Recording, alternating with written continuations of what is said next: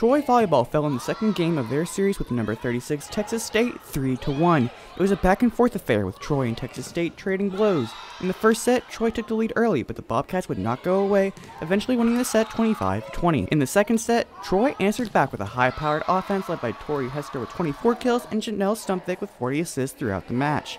In a third set thriller, Troy took the Bobcats to set point, but allowed them to claw their way back to take a 2-1 lead, and they routed Troy in the fourth set. Troy maintained a better offense with 50 kills to the Bobcats' 45. However, Texas State's defense outlasted them, and Troy also had 12 errors compared to the opposition's 4.